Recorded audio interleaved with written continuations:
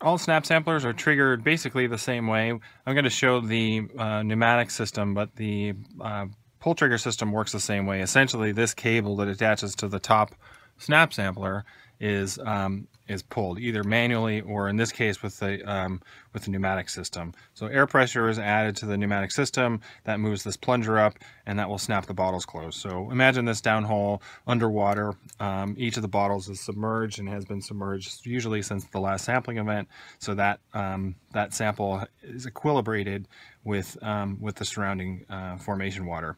So when you activate the samplers, the bottles will close, snapping that bottle closed, and now you've captured a water sample at that specific position, and it's sealed until you remove it from the well.